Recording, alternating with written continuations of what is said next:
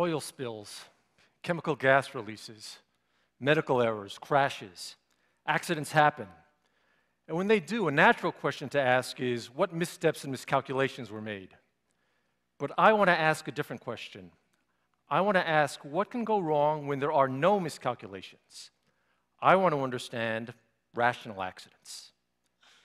Let me begin with the description of an accident at a Union Carbide chemical plant in West Virginia. This description is taken from a book by Charles Perrault. Aldecarb oxime gas is transferred to a standby tank. It's a dangerous gas. The tank has a heating blanket which is set to come on, but the operators don't know that. The operators don't check the temperature gauges because they think there's no need. A couple of warning systems fail to activate. The tank blows, the gas is released. There's a gas detection system, but it's not programmed for this gas. A few other failures take place. A lot goes wrong to cause this accident. I want to focus on one thing in particular. The operators do not examine the temperature gauges. Why not? They think there's no need, but still, it's a pretty elementary safety precaution. Why don't they carry it out? Before answering that, let's look at a different kind of accident: surgical confusions. A surgical confusion is when I'm supposed to operate on the left leg, but I operate on the right leg instead. Or it's the wrong procedure. Or it's the right procedure, but the wrong patient. Rest assured, these don't happen very often, but they do happen. Here's an example from a paper by John Simon. The patient, his wife, and the operating room schedule all indicate that the left eye is to be operated on. The surgical fellow confirms that it's the left eye, but he hasn't checked the surgeon's notes. The block is put onto the left eye. Guess what? It's the right eye. How can errors like this and medical errors in general be prevented? One recent suggestion that's had quite a bit of success is the use of checklists. This is a checklist endorsed by the World Health Organization. A lot of things going on in this checklist. The part that interests us here today is the part intended to ensure that the correct site is being operated on. At the beginning of the operation, the site is listed on the surgical chart. The patient is then asked to confirm it. The nurse is asked, the anesthesia professional is asked, and the surgeon is asked. 5 checks that it's the right site. I've seen checklists with 6, 7, 8 redundant checks. Some doctors love this kind of thing. Patients do. Some doctors think it's a big waste of time. Is it a waste of time? How much safer is 6 checks than 3 checks? Twice as safe? In order to answer that, we're going to have to do a little bit of math. I'm the surgeon. Say that when I'm looking over the paperwork, there's a 1 in 20 chance I make a mistake. So I ask the nurse to confirm. The nurse also has a 1 in 20 chance of making a mistake, but we're okay so long as one of us catches it. That is to say, there's going to be an accident only if we're both wrong. And the chance of that happening is 1 in 20 times 1 in 20 equals 1 in 400. And with 3 independent checks, the chance of an accident is 1 in 20 times 1 in 20 times 1 in 20 equals 1 in 8,000. And with 6 independent checks, the chance is 1 in 20 multiplied 6 times equals 1 in 64 million. Wow. A little math is a beautiful thing. 6 checks isn't twice as safe as 3 checks. It's reduced the chance of an accident from 1 in 8,000 to 1 in 64 million. Not a waste of time at all. And that exponential gain from redundancy underlies the safety of many systems. A nuclear power plant isn't going to have a meltdown because someone flips the wrong switch.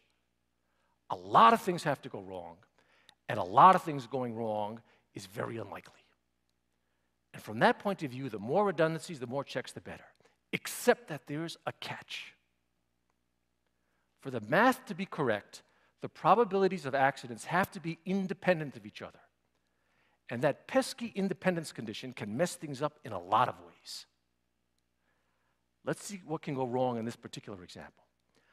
I'm the surgeon. I have a 1 in 20 chance of making a mistake when I'm looking over the paperwork.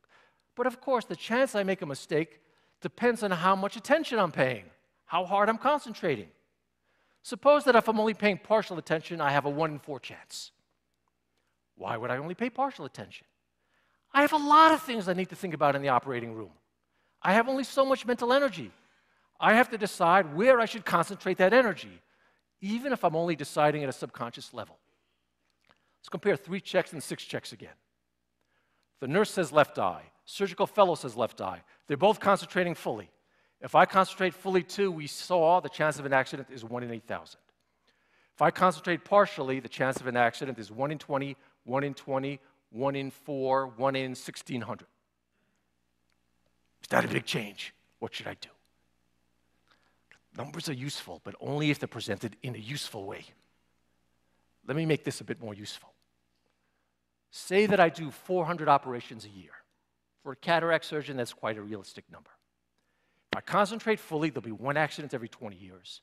If I concentrate partially, there'll be 1 accident every 4 years. Should I concentrate fully? Yeah.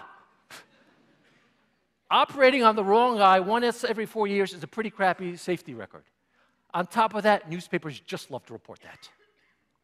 Everyone should concentrate fully. There's 1 accident every 20 years. 5 checks. 5 people are concentrating fully. What should I do? Fully, partially.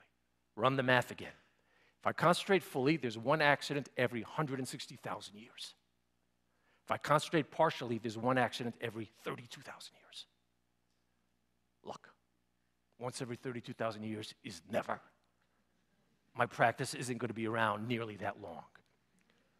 I should really concentrate partially and save my mental energy for a different aspect of the operation.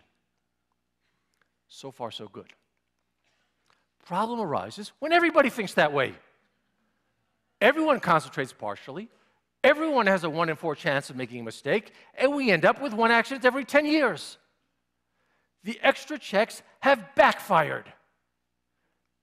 3 checks, everyone concentrates fully, 1 accident every 20 years. 6 checks, 1 accident every 10 years. Making the system safer has made it more dangerous. But let's think about this logic a little bit more carefully. I think everyone's concentrating fully, so I don't need to. Everyone thinks that way, so no one concentrates fully. But shouldn't I realize everyone's thinking that way? No one's concentrating fully, so I better concentrate fully after all. Everyone realizes that, so everyone pays attention after all. But then no one needs to pay attention. But then everyone needs to. But then no one needs to. But then, oh boy. Where does that leave us? How can I even think about this problem? Well, there's a whole field of study devoted to thinking about exactly that kind of problem. And that field is called game theory. And if I write down this problem very carefully, not just for the specific numbers I have here, and I do a game theoretic analysis, what I'm going to discover is very generally, the more checks, the less care each person takes. More checks good, less care bad. System getting safer or less safe. Could go either way. Depends on the specific problem I'm looking at. But 3 things will always be true. The system is never as safe as it seems. It's not just a question of more checks the better. You have to think about the number of checks carefully. And if there is an accident and it's investigated, don't be surprised when you hear the well-worn phrase, "It was an accident waiting to happen." There were lots of safety protocols which weren't being followed. The operators didn't check the temperature gauges. The surgical fellow didn't check the surgeon's notes. And you have to anticipate that. Let me emphasize, the problem here is not that we have slackers or loafers or the wrong culture or people are poorly motivated. On the contrary, these people are trying to do the right thing. They're trying to put their efforts where it's needed. The operators don't check the temperature gauges because there are 7 other safety checks anyway. And they have a lot of things they need to do. The safety features are self-limiting by their very nature, and that needs to be taken into account. If you're a parent, you might discover that sometimes when everyone's keeping an eye on your child, nobody is. Let me look at a different kind of problem. In order to do this, we're going to look at the crash of an Air Florida flight in 1982. Here's a transcript from the cockpit recording. Okay? Captain, okay your throttles. Holler if you need the wipers. It's spooled. Real cold, real cold. Co-pilot, God, look at that thing. That doesn't seem right, does it? That's not right. Captain, yes, it is. There's 80. Co-pilot, no, I don't think that's right. Maybe it is. Captain, 120. Co-pilot, I don't know. Captain, V1, easy, V2. Plane takes off. Unfortunately, the co-pilot is right. The plane crashes. If you're not a pilot, you don't really understand what they're talking about here. But one thing is clear. The co-pilot has his doubts, and the captain ignores him. Very autocratic culture in the cockpit. Captain's the big boss who doesn't really need to listen to anybody else. An aviation expert said that has to change. A few years ago, there was an incident where two planes had inadvertently been cleared for takeoff at the same time. Co-pilot notices out of the corner of his eyes, pushes down the yoke of the plane, stops his plane from taking off. The other plane takes off safely. And the pilot says, that's fantastic.